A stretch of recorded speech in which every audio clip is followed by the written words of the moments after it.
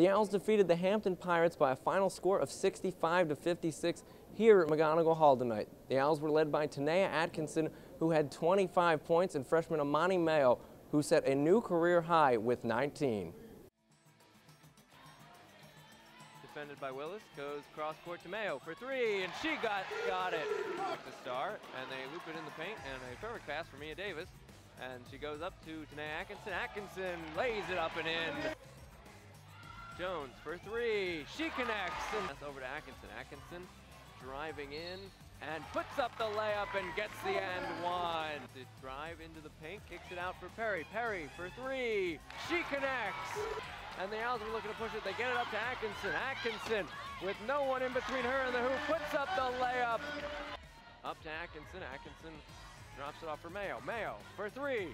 She connects. Into the front court, loops it into Davis. Davis, with no one in between her and the hoop, lays it up and in from Amani Mayo. The ball is deflected to Atkinson. Atkinson goes up to Mayo.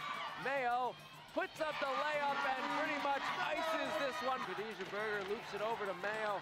And how fitting is it that the freshman gets to dribble this one out in a game where she scored 19 and they managed to pull it out in a gutsy fashion here tonight from McGonigal Hall. So the Owls win 65-56 behind Tanea Atkinson, Amani Mayo,